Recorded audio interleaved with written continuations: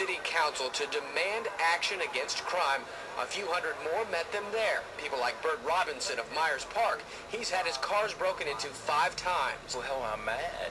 You know, when people rifle through your cars and your wife can't sleep at night. The group Neighbors for a Safer Charlotte strategically lined up speakers to drive their points home. Is a member of the community supposed to die before we can put these people in the jail or the electric chair that they deserve? I've lived in New York, Atlanta, Los Angeles, Washington, D.C.